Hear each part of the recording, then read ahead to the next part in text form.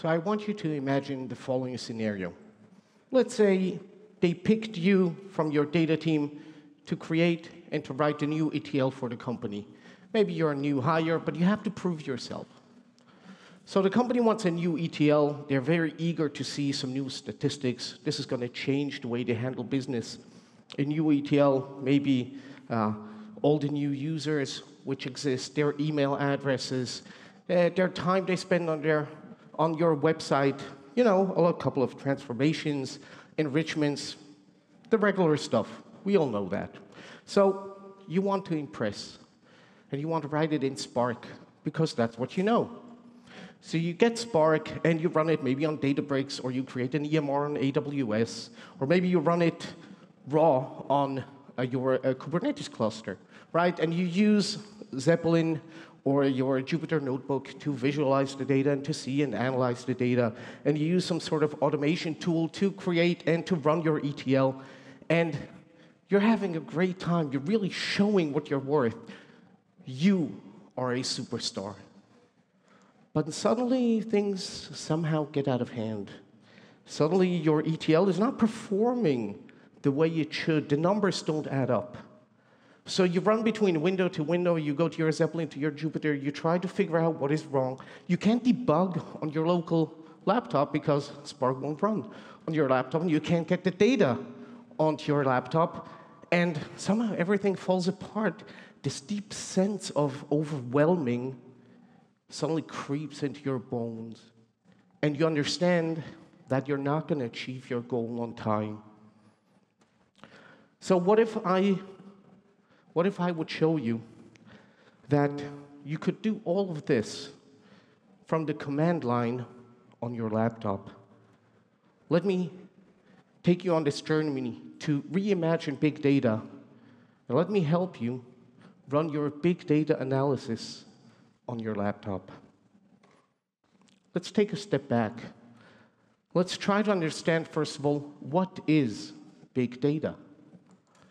So big data was originally associated with three key concepts, the three V's, if you will: volume, velocity, and variety. Velocity, by the way, is the major reason why we have those big data warehouses today. But there is another explanation for, or identification for, big data. And this you can see on Wikipedia. Big data primarily refers to data sets that are too large or complex to be dealt with by traditional data processing application software. Well, so let's talk about those data sets that are too large or complex to be dealt with by traditional data processing software. And I want to challenge you. Do you really have big data? I worked for this client once. They had a really large ETL. They wrote it in PHP. I had to translate it to Apache Spark. And it took an hour to run. And the input was from one database. The input was maybe 10 gigabytes. And it ran for 1 hour. And on a good day, the output was maybe 2 or 3 new entries in another database. Well, I did use Apache Spark because that's the tool we had. But again, I want to challenge you. Is this really big data? The promise of big data states that as a company on the line, over time, they accumulate large quantities of data, and you will need to process all of this. But the reality is that most of the time, you actually process only a very small subset of all of this data. And more often than not, you don't even have that much data to begin with. The modern data stack gives us a lot of tools for each step in our ETL pipeline, right? Sources, destinations, transformers, transformations, synchronization tools. We all know the big data tools, right? Databricks, Spark, BigQuery, Snowflake, Trino, Beam. And if that's not enough, just pick one from here, right? But how many companies really have big data? So it turns out that most companies, they have a lot of data. but they're staying somewhere in the 100 gigabytes. And then there are some companies, they have a couple of terabytes, but not more than that. And of course, there are the unicorns, they have petabytes. So I would like to introduce a new term, biggish data. Data sets that were too large or complex to be dealt with by traditional data processing software. Let me introduce to you DuckDB, a non-traditional database to deal with large or complex data sets. The definition of DuckDB is a mouthful, okay? This is on their website. DuckDB is an in-process SQL RDBMS OLAP database management system. Great, a lot of words. Let's break them down. So in process, meaning it is embedded, it is not installed. SQL, of course, we write DuckDB, we write SQL language.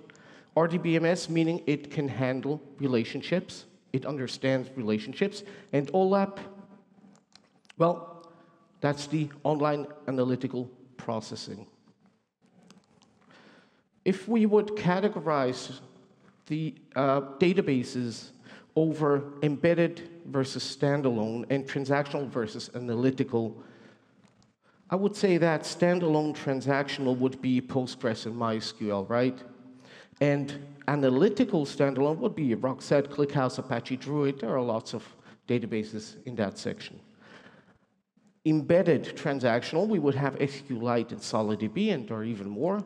And DuckDB is in this quadrant, which is somehow fairly new. So how do we use DuckDB?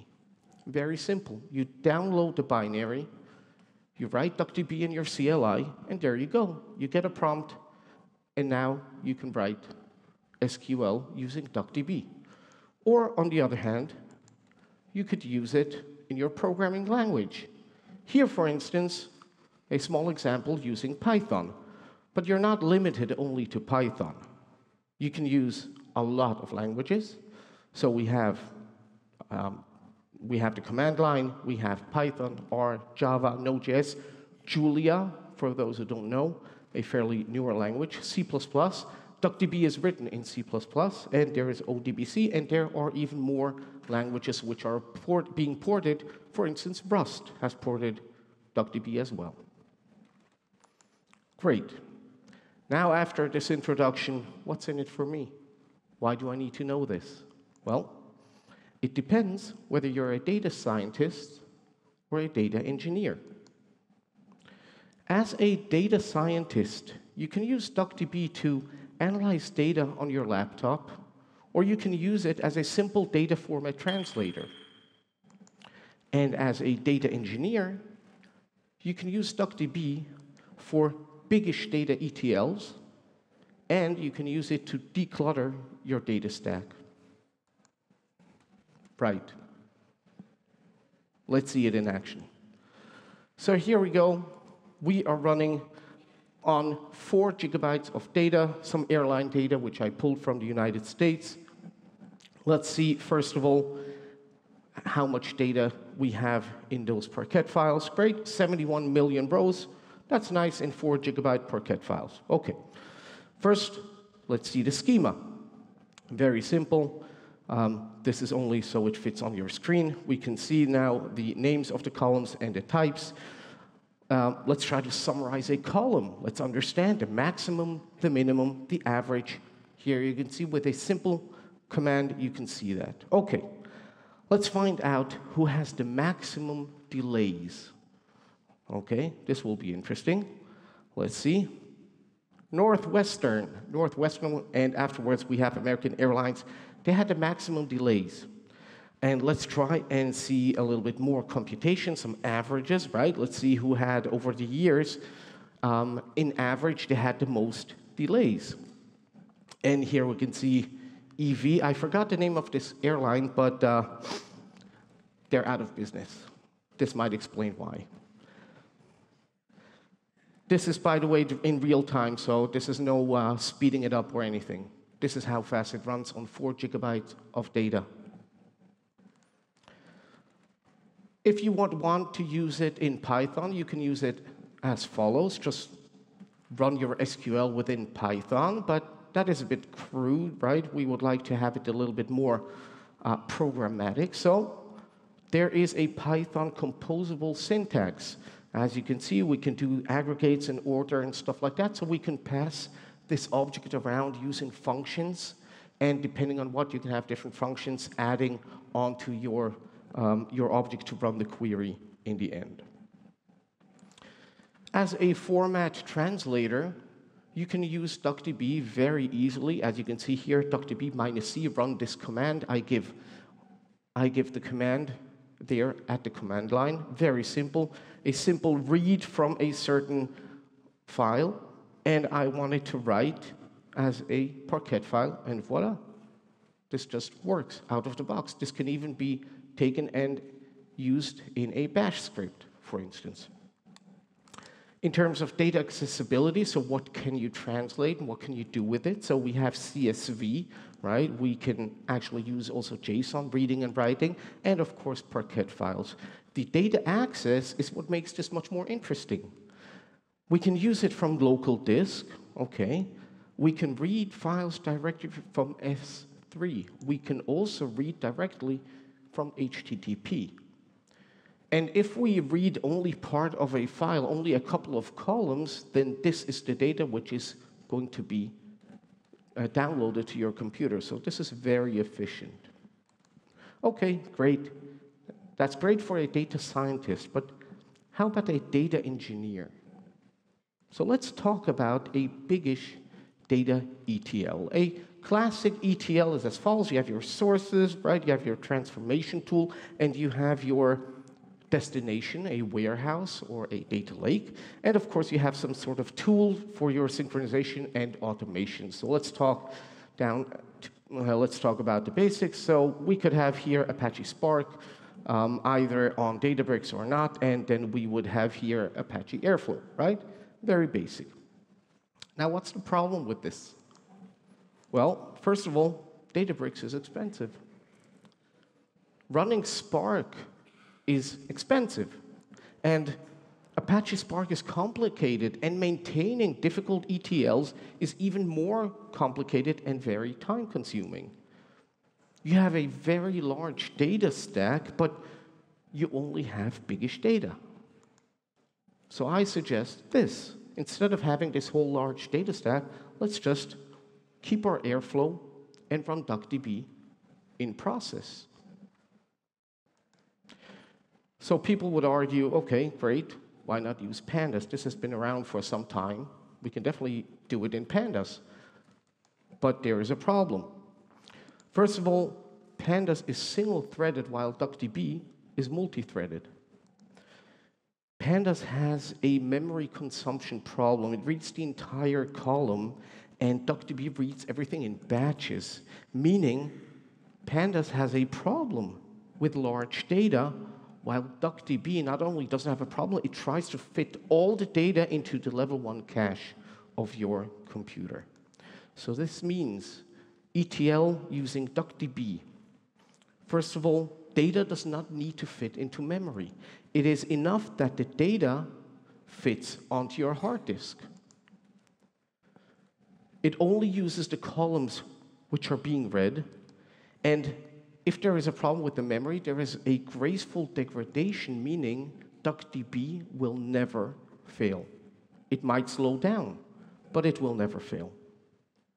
So here is an ETL example.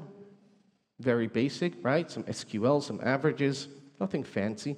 But what you could do is use dbt. Just as we heard from the lecture before by Sam, we can write a schema and we can implement it on DuckDB. So I had this client, they came to us and they said they had a huge problem. They have new clients and they couldn't scale. They couldn't load all their data. So of course we came and we said, great. We looked at the data, we saw a lot of data. So great, we need Spark. But then as we got on and we analyzed more and more, we saw that actually the initial load was really heavy. But the deltas afterwards were very small. So using dbt, we had the initial run running on Spark, and then after, we had dbt run on DuckDB. We saved a lot of money and even more time, because DuckDB just runs much, much faster. So let's see a short ETL running on DuckDB. This time, we want to make it a little bit bigger. So we have 55 gigabytes of data on my computer. Let's see how many rows or how much data we have. This is New York City taxi data. We have 1.7 billion rows in this data set running on my computer, which is over there. Great. Let's see the schema, right? A lot of data. We can see the column types. Beautiful. Let's run something really big. I want to see per year the average amounts of fare amount, tip amount, and trip distance in New York City per year, grouped by and ordered by year. Great. Okay. As you can imagine, 55 gigabytes of data, even in Parquet, this will take some time. The question is, how much time? Okay. Let's all wait together, right? So as this progresses, suddenly you'll see that, oops, in the end, it gets much faster. And this took about 20 to 25 seconds, depending on the hour of the day and the mood my computer was in, 25 seconds to process 55 gigabytes of data. Don't take my word for it. Let's see where we can see DuckDB in production. So there is this company called Brill. They have data dashboarding, and they wrote a nice blog post stating why they implemented DuckDB. Right? You can read this online. They moved down. They have much, much faster data analysis in their browser, in their software now. Same goes for another company called Mode. They're doing basically the same thing as Brill, and they switched to DuckDB and had a huge performance gain. And of course, there's a company called MotherDuck. They are actually the ones behind DuckDB. They have a data lake based on DuckDB.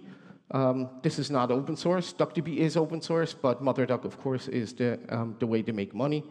Very interesting stuff. I would urge you to go to their website and read all of their blogs. Okay, so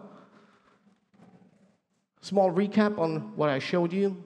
First of all, analyze data on your laptop. Check, even 55 gigabytes of data. We can use it as a data format translator. Even if we get the data in a certain format online, we can extract it and bring it to our computer and format it into a format which we want on our computer. We've seen how to create a biggish data ETL, and I hope you understand that this way you can declutter your data stack. So I hope I gave you some idea, and I hope you enjoyed this journey of reimagining big data. Thank you very much.